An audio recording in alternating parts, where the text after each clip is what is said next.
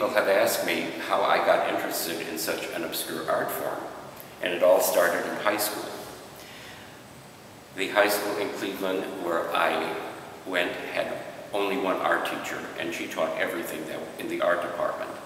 And after I had taken everything that was available in the art department, she asked me if I would like to learn how to do enameling.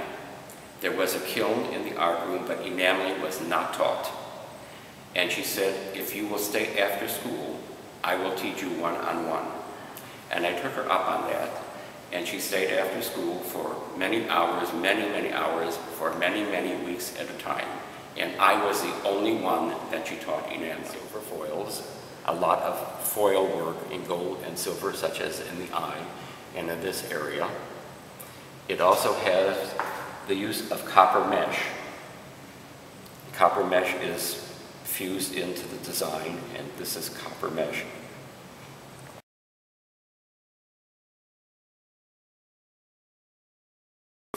This is my master's degree thesis project.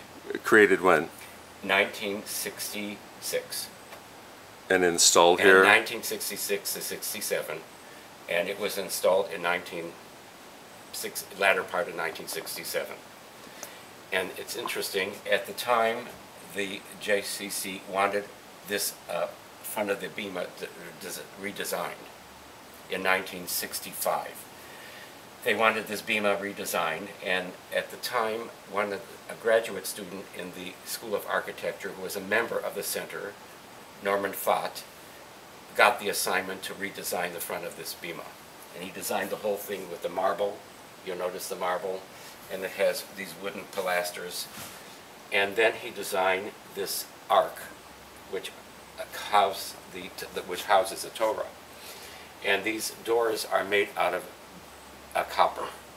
copper laminated to wood. These are copper doors, and the Torahs are inside.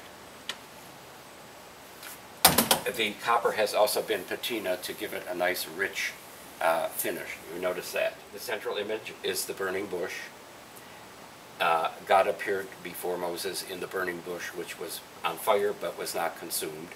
And you can see the bush with the fire in it. This is an authentic enamel mosaic. This is not made out of glass or ceramic or other materials, which is common for use in mosaics. This is enamel on copper.